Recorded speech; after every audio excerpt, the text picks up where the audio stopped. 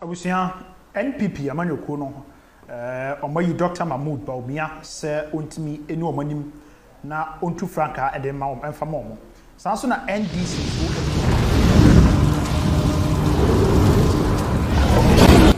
John Dramani Mahama se ontu franka no mumie no aka running mate obibia ebeye nenei yatrase adonse musuko ahwe enyema hodo a parties ni gina so di omo running mate ahodo na NPP amanyoko no omo won hyeye ene mra bi ne ye hwese se omo di sa tradition so a de obeye running mate possible no na chese ye pese ye ne wote na running mate no say netie NPP constitution article 30/3 sorry article 13/3 omo chese running mate omo ebeyi no what's a party no eyi 12 months before the general election. I just say National Council and a take decision be decided say oh BB way anyway nti yanchecha yenasi.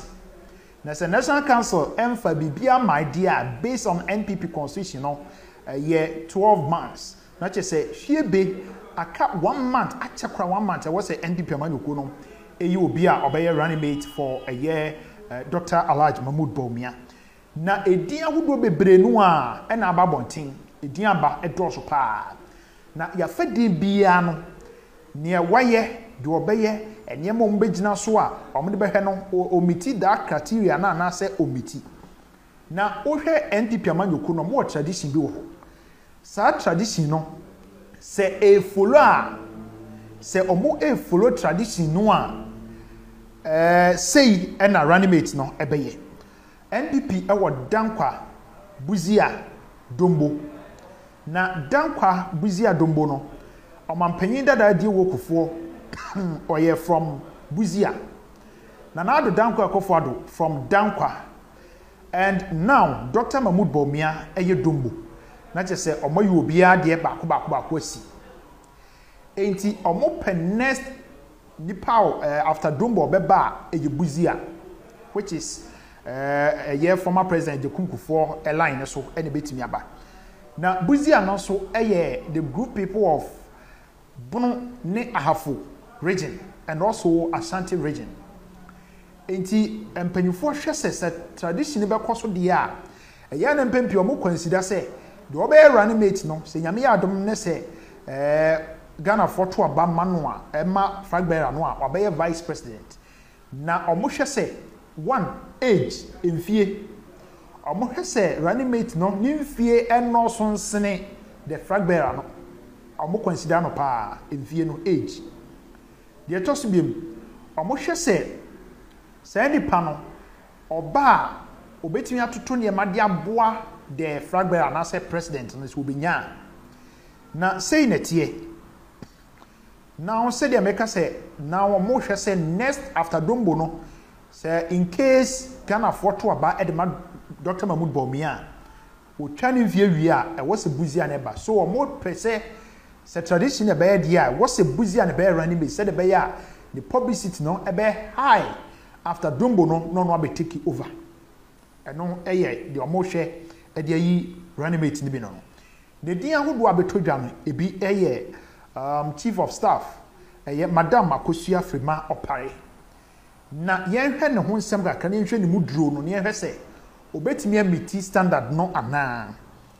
chief of staffs staff madam Akosua Frima Opare ade se wo hwe ono de din ade a youth no wo Ghana no as if oni support wo youth no side oni support and wo youth no side na regime mienu ameka se omo hwe tradition dia Bono ne Ahafo and then Ashanti region will make you running base number every no because of buzia no after dombo na was a buzia NPP tradition na was one ebedi it is a kosa dia na che say region Ashanti region Bono and Ahafo region no I was a few at the olden days near say Bono and Ahafo region yes a whole nyina no on fi ho nti e manema ye din e de ma Madam Frima Opare say obetimi and the youth no so e wo man ni mu no ensedan nyada no saa and also e kan ho bi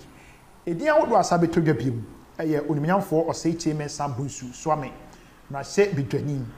ono so wo hwe ni mfie na meka se age e consider ono no mfie no ewo ani musene Dr. Mahmood Bawumia nti age wo no akache no eno ye one. The next one ono a constituency ho no e kan ye se oni total control ewo ne delegate ana se manfo no so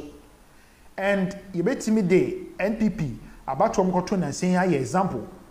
said ono agina simpie so ye se Dr. Mahmood Bawumia true supporter mano or ye campaign mano nyina chi the constituency ho no e they said Dr. Mahmood Bawumia nya 56% means only total control e won the delegate and say swame abatom pesua no so and also dan chen ya say ye kasa Ashanti region ahemfo ta na chi so a and also ntesa we need massive support from the chiefs our Ashanti region and also yadia etwe no ekwachiri afedi bi so ebeto dwa baako eye apostle opoku nyina ono so yadia de sanka ne dim kakra ne say one onye amanyoni onye politician eno eye baako na ebi so hu ne say omode ono so ba na sa apostle poku nyina ba ebi mbenya adwen bi se then ye be ye religion na NPP for ye and because of ebia Dr. Mahmood Bawumia ye Muslim ti amo Thebramediatv or ye Christian na chese ko ye religion eti ebe kakra no bo se ye na nanom so be ga se ene NPP for dru ye so mo fa yan so meye na chese no so ye ade amanfo consider ade ba ko so amanfo ka ho asem se National Cathedral no ye board or the board no so bi but enyema anye successful enti no so kra no manfo begina so dey campaign e dey tia ono so be running mate and aside of no kra youth no so ense den nimne sa ye asori esum Church of Pentecost mu and just mu nim no by nationwide and tisa. The next person honorable Osei Owusu ono so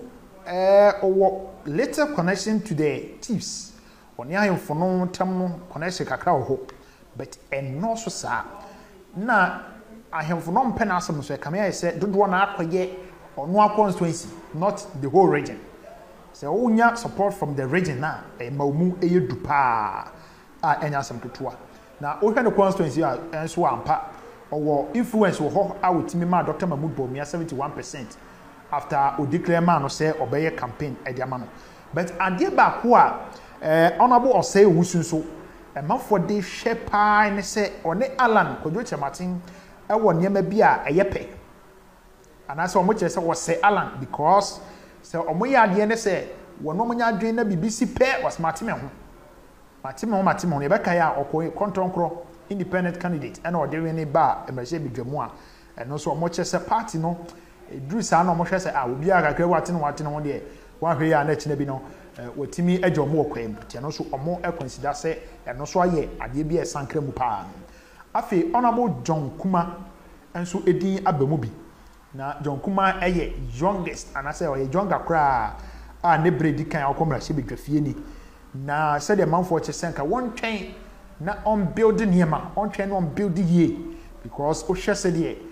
ne niema ne na ho kekasiti na ko build to standard bia ka ebetimi aboa pa na ono so de adwen ne say oni support from the chiefs ahemfo no so kasa wo ahemfo no so play massive role pa the selection of the running mate and then Fragbear and ho Simon almost show interest pa after Dr. Ben Asante ono so say the dia ben namu a na ono so yade say onye ohodi eye political position biada ohodo bi da na obeye famous and popular manfo hu no bra obeye CEO of Ghana Gas CEO of Ghana Gas no na otimi ye say o true support ama Dr. Mahmood Bawumia so bomodin enya 54% ene de ma Dr. Mahmood Bawumia na ohwe asokwakora na oto na ba waye na ade se bi opese contest na kora no enya de se manfo nim no gidigidi bia sa na chese eno so eye de tie na Dr. Osei Yaw Aduchum education minister ono so true support Emma Dr. Mahmoud Bawumia enya 60% ɛwɔ the constituency that is Bosomtwe constituency na o share ahemfo a ɛwɔ Bosomtwe hɔ ne ye esuo ho na omota na chi papa babet eba the whole region no a ya na akwa bibia ho eno no enhyeda enkosa but all record bi a che say ohen aye president ne vote na MP nya business no NPP amanyoko the year 2020 ono ho am enya asa record means man for penasem pa na o hwe ono se you see aye ne niam a waka fat but amanyosem nso no eya na ye omo mpe fat bebrebe se o we nani say the tie eni mesaka omo mpe ne sa ye omo pese sem previous and trial crafem na no crafem but o he eye doctor ya was said to ma ono de ande kan no kre no ade ni fat ni then stem education said we see aye no so amama fon so 8% edin aba nyina no doctor ya was said to ewo stand tall ahead of omo edin a etwa to a chese no so emanfo e ka ho sempai Dr. Matthew Poku Prempe napo nso o hwe a ahemfo no or support e wo mo side because of say o free menhia na woni menhia edin sa wo so no ntino menhia paris ana menhia kra no e wo interest wo me say ye de manu a omodi beje ho and aside of no one omampanyin dada de wo kufo so bo abusua kakra ti no so ama akofo team wo no so e kama say onya omo so ani beje ho and said ye napo o hwe edwomfo ma because of say ne dibre no efa dwom wo nyina keje tia ne astan wo nyina no ase omo penasem nti ama amanfo so hu ni se omo de manu a ebetimi aboa ama che se alankodwo chematin vote a bia nipa do na hu ni se Ashanti region obetimi anya no eso beti hu ama enema eti akoye eti o hwe statistics we a o de enema tutu enema ni a said ye o hwe kofo menhia market woman ni ade no come here say ama na ponso aya ye favorite so now na bentina Dr. Matthew Poku Prempe and Dr. ya say duchu a bentina mo no so pa pair records and statistics kakra my hwehwe mu no sa na no so etitie na wa wo hwe na wotie no na wogidi say otimi ebe ye run mate for NPP amanyoko ye Dr. Mahmoud Bawumia enema ebetimi akọ wogidi say omonfa tradition no and omonfa different angle say na wo si ehunefa omo hwe ahemfo ni nipa bia omo so influence wom ana omo hwe de oye owo atuhu ache oye competent